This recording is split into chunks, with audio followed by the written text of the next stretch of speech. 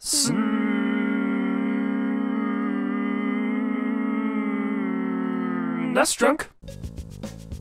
I don't care about the SWAT members.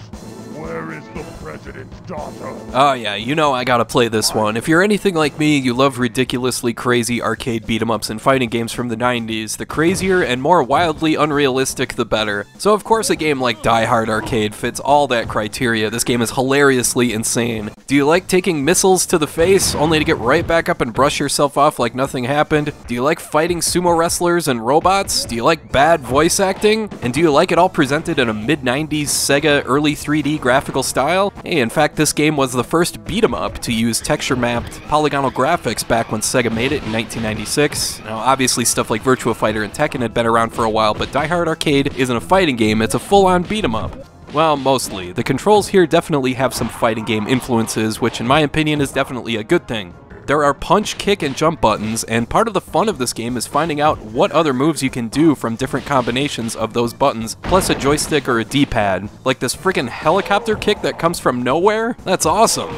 There's grapples here too, one of which allows you to fling someone way up into the air and hit them a couple more times on the way down. You can even put someone in a side headlock and then give them a freaking vertical suplex pile driver? Holy crap, what the hell was that? That's kind of the trouble with a game like this. It's hard to keep track of what combo or sequence does what, but that's okay. All the moves work pretty consistently, since despite the overhead angle, your character can only face left or right. So yeah, it may feel like jump should be up based on the combat, but you get used to having jump be its own button pretty quickly. Of course, as you can see, the moveset is just a small part of this game. The real meat is in the ridiculous weapons you get to use, like this anti-tank guided missile thing you can just casually walk around with, even though there's no way that this thing doesn't weigh like 70 pounds. It's always a laugh when you see an enemy walk in with one of these too, since it looks like they're listening to some jams on a boombox. But there's all sorts of other stuff, like this weapon that flings enemies all the way to the other side of the room as they go splat on the wall. Of course, that doesn't kill them, they just get right back up like zombies. You can also give enemies a good old-fashioned axe to the face. What is this, burn after reading? Maybe my favorite weapon in the game comes at the final boss, who keeps his golf clubs in the office. I believe I'll use my putter. 4.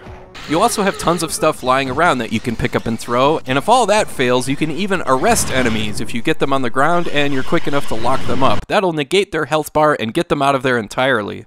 A major thing that adds to the chaos this game presents is that it's 2-player co-op. Player 1 is John McClane, and player 2 is some random woman, I guess. They both play the same. And there's no friendly fire here, thankfully, but you can throw enemies into each other, so be wary of that. I should also mention this game's structure is a bit weird. It's not what you'd expect. Rather than have one level after another, it's one room after another. You clear a screen of 4 or 5 enemies with maybe a mini-boss, and the game magically cutscenes you to the next room. Occasionally, you'll get put into a quick time event where you have to press a certain button at a certain time to either dodge this fire truck or kick this guy in the face so hard he does a 360 cell that you would have seen from Paul London back in 2003. Hey, we even see the Marty Jannetty style twist cell when you give someone a clothesline. Some of these events pop up really quickly, so you've always got to be on your toes. You may have noticed through the footage here that this game has, it has absolutely nothing to do with Die Hard. Sure, it takes place in a huge skyscraper, and sure, there's helicopters and weapons and stuff, but you occasionally fight robots, and this Shang Tsung looking guy is the villain who kidnapped the president's daughter, and yeah, it's just a generic beat-em-up plot. Hans Gruber and his flunkies are nowhere to be found. This is actually the first game in the Dynamite Deka or Dynamite Detective series. They just slapped the Die Hard license on it when bringing it to the US because, it's close enough, I guess.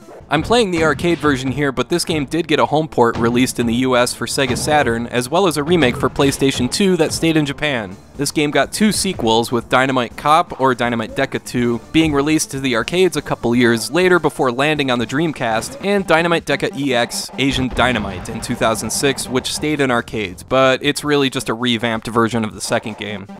But yeah, whatever name you call it, whether it's Dynamite Deka or Die Hard Arcade, this game is hilarious fun right from the start. You fight in a bathroom where you kick the stall doors down, and why the hell is this guy nearly naked? Ah, get off of me, what the hell? This is an easy pick-up and play game with a ton of carnage, and what I really enjoy is that the enemies are smart enough to pick up weapons and use them themselves, but they're just dumb enough to make fun of. I mean, they're led by this guy of all people. It's taken you so long to get rid of those SWAT guys!